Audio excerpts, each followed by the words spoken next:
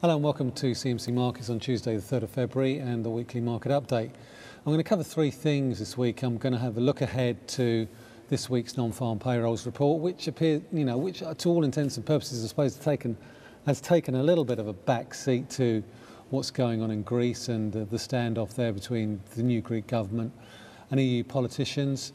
And also have a look at US stock markets, because I think there's some evidence that we could be starting to form a little bit of a head and shoulders in the S&P. It's a chart that I've shown you before, but once again, we've held at that very key support level that I outlined a couple of weeks ago. Going to have a look at euro dollar in the context of some of the weaker economic data and also last week's FOMC minutes, because I think, the expectation is that at some point we will potentially get a Fed rate hike sometime this summer. Now, some of the data that we've seen coming out of the US seems to suggest, or would seem to suggest, that's optimistic. So I'm going to have a look at euro dollar in that context and the potential for a little bit of a short squeeze. And I'm also going to have a look at Brent crude prices, because it looks like we could actually have seen a base in the short term, and we could now actually be building up for a little bit of range trading, pretty much between $45 and maybe $65 a barrel. So let's start with the S&P 500, the US SPX 500. And it's a daily candlestick chart, and a lot of these lines will be fairly familiar to you. You can see the support line that I've drawn in through the lows from December. Currently comes in round about the 1975 area.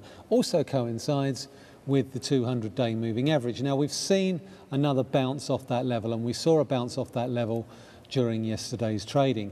Now, we could potentially go back to the 50-day moving average, and we could actually even go back as far as the top of the right shoulder around about 2067. But overall, we're still continuing to trade sideways and have been since the beginning of December. And at some point, we're going to get a potential breakout. We need to be prepared for that breakout. At the moment, I think the likelihood remains that we could actually tip lower. But at the moment, I think any reasons you have in terms of a move higher remain fairly thin on the ground at the moment, given the number of misses that we've seen on Q4 earnings in the US earnings season thus far. We've only really seen two standouts, and they've been Boeing and Apple. So certainly keep an eye on those two levels on the S&P. I think we're pretty much trading in a range for the time being, 1975 on the base and around about 2070 on the top. Right, so let's have a quick look at euro dollar, and there's two competing themes here. There's obviously the events that are going on with respect to Greece, the potential for a Grexit. I think it unlikely in the short to medium term we're going to get a speedy conclusion. Now, Greece's bailout ends at the end of this month, but I think it highly unlikely that the EU or the ECB will cut off emergency assistance to Greek banks while negotiations are ongoing. Now, the Greek finance minister, the new Greek finance minister, Varoufakis, has put forward a proposal for some form of debt swap. Now, that's probably going to take 3 or 4 months to play out.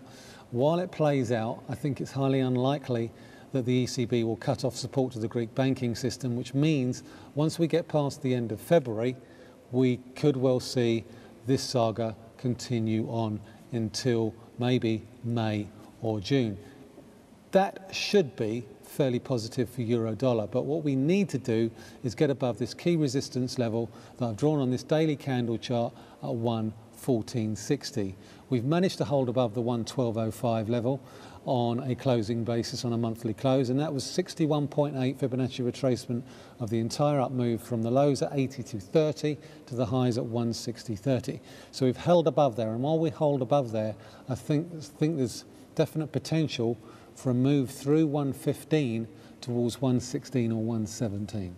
Another reason for that thinking is some potential dollar weakness. Now, we've got non-farm payrolls on Friday, and we will be hosting our normal monthly webinar. You can sign up along the bottom here, where Colin and I will be basically taking you through the numbers.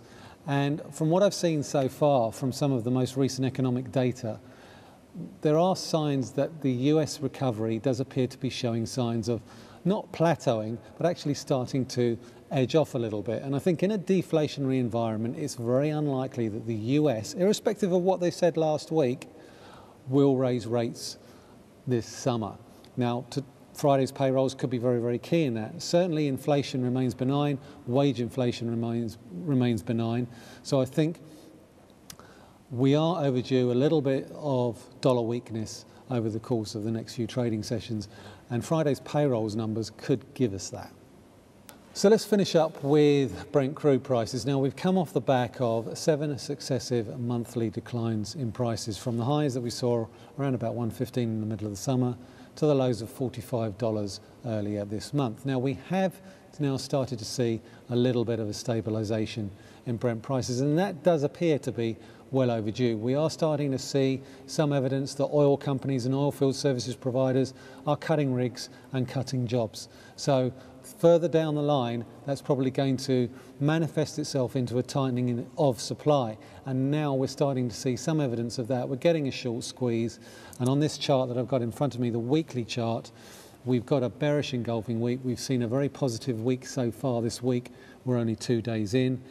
We could well move back towards that $58 a barrel mark. And if we look at the daily chart, which I'm going to put up right now, we can actually see the 50-day moving average, as well as those previous lows in December could well act as a key resistance level on the way up. So see how we react around that key resistance level, which is around about $58 a barrel. If we break through there, then we could go back to around about 65. And I think we could well see a stabilisation in crude prices between $45 and $65 a barrel. Okay, so that pretty much concludes this week's weekly market update. As always, if you have any questions, just contact me on Twitter. Alternatively, turn up to the webinar on Friday. It starts at 1:15 with me and Colin, and we'll try and answer all of your questions with respect to the markets and specifically the non-farm payrolls numbers.